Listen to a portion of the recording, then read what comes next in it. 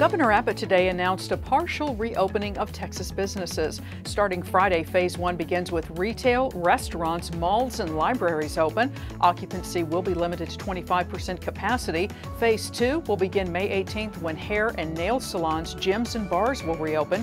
The governor's announcement supersedes city and county restrictions. The Texas Historical Commission has approved a controversial plan to exhume 4 partly intact sets of skeletal remains at the Alamo.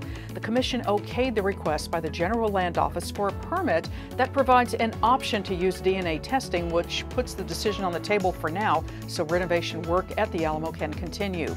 Undercover officers from the Laredo Police Department arrested 2 women who were allegedly running beauty salons out of their homes in defiance of the state's orders to remain at home.